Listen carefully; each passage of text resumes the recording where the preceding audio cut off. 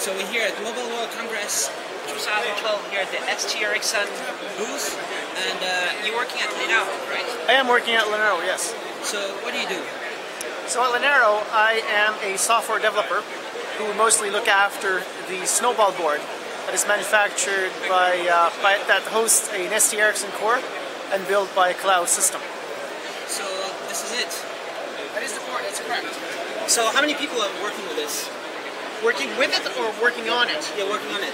There's about at least a dozen people between Linaro and ST-Ericsson providing different levels of support for it, enablement. It's a big team. It's a comprehensive team.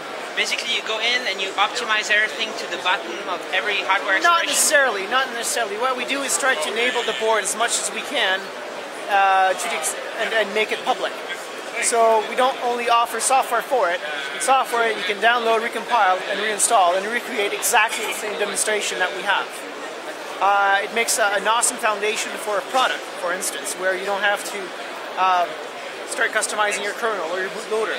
Everything is done for you, and all you have to do is work on the application that differentiates your product from other products. So this ice cream sandwich, fully smooth? Ice cream sandwich right now is fully accelerated. We are working on multimedia to enable that, so graphic playback, audio as well. Yeah, it's got Wi-Fi. We are fixing a few bugs with it, but it mostly works. And good old Ethernet, cable Ethernet on it as well. So how do you optimize the multimedia? What do you need to do there? There's no, again, it's not an optimization thing, but an enablement thing. So you basically have to use the features of the board and the Nova chip to basically render the video and the audio. Alright, how about the baseband stuff? There is no modem on it. There's no 3G modem on it. The chip does have one, it is not enabled. Our partner Cloud System here has a prototype that involves a GSM modem and another card. And on the flip side, it has not been made public yet. It's in the early phase of development. Do you work on Ubuntu as well? We do have the same level of enablement on Ubuntu as well. All right. So what's the next step? Well, Linaro on with ST-Ericsson.